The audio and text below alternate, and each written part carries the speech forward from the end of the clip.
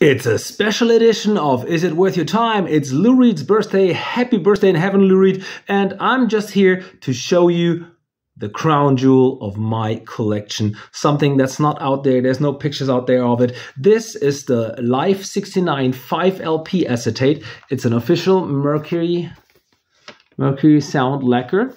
And it has stuff like it on it, like different alternate studio outtakes. Because what happened is Elliott Murphy got to write the liner notes, and he was a Velvet Underground fan, and they knew it, and they said, you know, you want all the stuff we got in the vault. So they took studio outtakes. If this would have been released in 75, how about it would have been unreleased? By now, with all those special CDs edition, most of it is released, but it's still a magnificent piece. You know, all the notes on it, handwritten, what's on it, and several versions of the live stuff sometimes. Look, here's some. And here's some interesting stuff that's like, you know, rock and roll moody. And altogether it's 4.5 LPs on 5 acetates, and comes with lots of notes that, you know, Elliott Murphy did.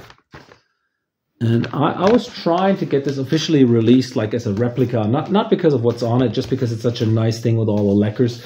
And let's see, where's that beautiful, I had a thing from Elliott Murphy. Give me a second. See, oh, here it is.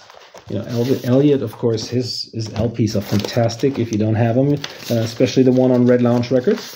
He has, these are just photocopies. Here's a photo of Lou and Elliott, the old buddies from New York, and telling me what it is. And here's he gave the original liner notes to a fan of his, but this is a handwritten version, the photocopy of his original liner notes for the Live 69.